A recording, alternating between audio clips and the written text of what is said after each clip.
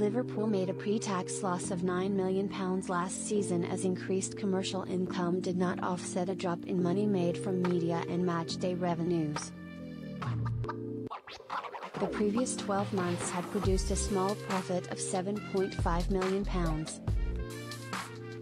Liverpool's biggest income stream in 2022-23 was the £272 million, up £25 million, generated from off-field income but a last 16 Champions League exit a year after reaching the final mint. Television money dropped by £19 million to £242 million.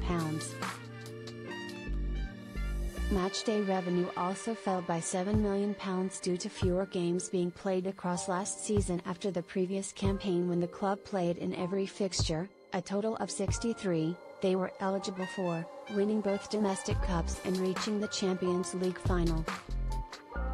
While overall revenue remained the same at £594 million, increasing costs are cutting into the balance sheet, with staff expenses having increased 79% since 2018, up from £208 million 6 years ago to £373 million for the year ending May 2023. The wage bill in this period alone rose £7 million to £373 million.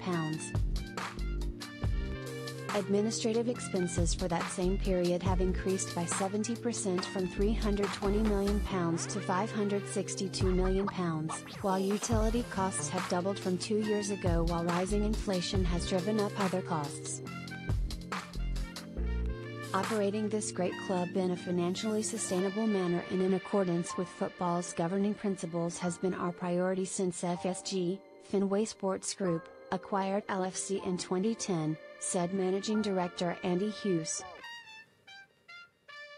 Despite the significant growing costs of football, the success of our commercial operations demonstrates the strength of our underlying financial position, so we can continue to operate sustainably while competing at the highest levels of football. While these financial results are a moment in time on our journey, what remains constant is the growing global appeal of the club, and, thanks to our amazing support, LFC continues to be the most globally followed club in the Premier League.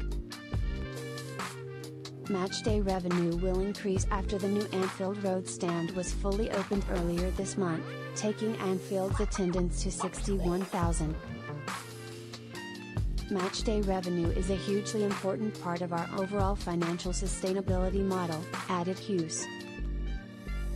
During their reporting period, Liverpool signed Darwin Núñez, Cody Gakpo, Calvin Ramsey and youth team goalkeeper Cornel Misher for a combined initial fee of £105 million but offloaded Sadio Mane, Divock Origi, Takumi Minamino, and Neco Williams. There were also significant contract renewals for Mohamed Salah, who became the highest earner in the club's history with a reported £300,000 a week deal, Joe Gomez, Harvey Elliott, Curtis Jones, Jarell Kwanzaa, Stefan Bisetic, and Vindok.